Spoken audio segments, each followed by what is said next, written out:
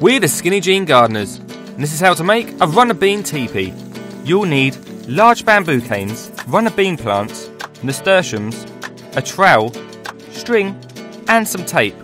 Mark out the area you are going to use, remembering to leave an opening at the front. Lightly put the canes into the ground at a slight angle so all the canes meet at the top. Tape the top of the canes together. Push the canes down firmly into the ground.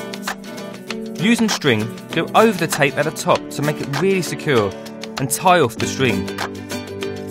At the base of each cane, plant a runner bean plant by digging a hole with a trowel.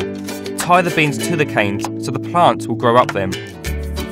In between the canes, plant nasturtiums. They'll not only add colour when they flower, but they'll also put off the pests. Water regularly, and within a few weeks, you're going to have an amazing edible den.